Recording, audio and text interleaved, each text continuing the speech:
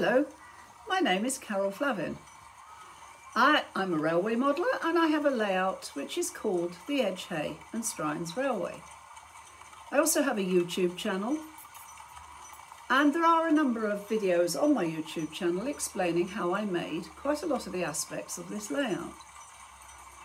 One thing I did want to do though was make a video about how I experimented with lighting it. It was something I always intended and wanted to do, and I did need to come up with different ways that suited me and my skills and my abilities, and I've really enjoyed doing it. So there are aspects of the layout that I've lit. There's a factory, there's railway arches, there's a church, there's a castle, there's a village, there is a little hamlet, and there is a harbour, all of which I have lit. So I'm going to show you what they all look like with their lighting, talk a little bit about how I did it, and I hope you get some interesting ideas from watching this. I started doing my lighting in the manufacturing area, and I lit the buildings, I lit underneath the canopies, and I put street lights in. The street lights are in the manufacturing area. They're also along where the arches and the retaining wall are. So I'm going to do a little video clip here along the manufacturing area, peeping over the top to Holt's Wine Merchants, which actually belongs to my daughter and son-in-law. It's a real place. And then across to the church and to a ruined castle and a village. This is the factory at night. So similar shots to the ones I've shown you before, along the length of the manufacturing area and the arches, and across to the street light that's outside Holt's Wine Merchants, and also the canopy and one of the buildings. This is a more detailed and longer series of shots along the length of the layout, the manufacturing area, because actually I was really rather pleased with this. The lighting system is the Woodland Scenics Just Plug system, which I've found quite useful actually, quite easy to use, and I was very fortunate to be given quite a lot of it to start with, so I only really needed to top up what I needed. Over there you can see the church, you can also see the castle, which is lit at night, and the beginning of some of the lighting around the village. You caught a glimpse of Edgehay village before, so I'm going to show you a bit more detail. This is a village that I have a video of how I made it on my YouTube channel. It's a Yorkshire stone village. I lit this village using LED lights, and these were small LED lights with a handheld controller. And I put the LED lights into the houses and some into the streets, and I could switch them all on using this controller. It worked very well till the batteries started running out.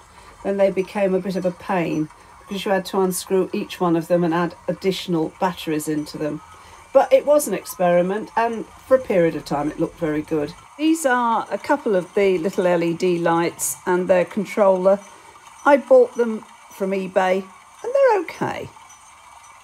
Above the village there is a castle and a church. I made the castle from an aquarium castle, which I painted up, and the church is a Metcalfe one. I have a video of this on my YouTube channel. I've been very pleased with this because I took the aquarium castle, painted it, adapted it, and added figures. The ruined castle can be lifted off and become a diorama. So I lit it to make it look quite dramatic, and I used the Just Plug system to do that. And of course I painted it to look as dramatic as that as well. The church sits next to the castle.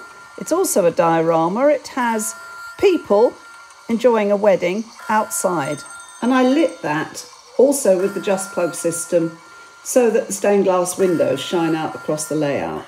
I enjoyed making Strines Hamlet. It's a favourite place of mine, and an article has appeared in British Railway Modelling about it. The mountains behind it have also been in Railway Modeller. I wanted to light this as well, so it has the Just Plug street lights, and each of the buildings have lights in them. I had to repaint the church though when I realised the light shone through the walls of it. The harbour has a lighthouse, which I did want to be flashing. So I drilled a hole up the middle of it and put one of the Just Plug lights in it. And I was actually quite pleased with the effect because it had belonged to my father and I had wanted to incorporate it. These are a few more views of the harbour, across to the slipway and to the boathouse, some of the boats on the water and also one of the fishing vessels. And again, I lit this at night and managed to get some really quite nice shots across the water, shining out. And there are also one or two other shots, again of the boathouse, but at night. And this is my favourite, again at night, but up onto the boathouse and the slipway. I hope you enjoyed that. I hope your imagination and it may have been fired up by some of the ideas that I have incorporated in this little video. It was something I wanted to do. I'm so glad I did. Some of it isn't working as well as it did originally. I do intend to revisit parts of it, particularly the village, because of course those LED lights weren't actually particularly successful. Well, they were while they worked. But the minute the batteries started going, they became quite annoying and actually quite expensive, replacing the batteries. But the Just Plug system worked for me, but I'm quite sure a lot of other people would say, well, I don't need the Just Plug system, I can do it myself. Of course you can. I think part of the secret, though, is to bring the model alive with your lighting so that it attracts the eye across the layout. It draws people's eyes towards some of the aspects of the modelling and actually makes you want to explore it further.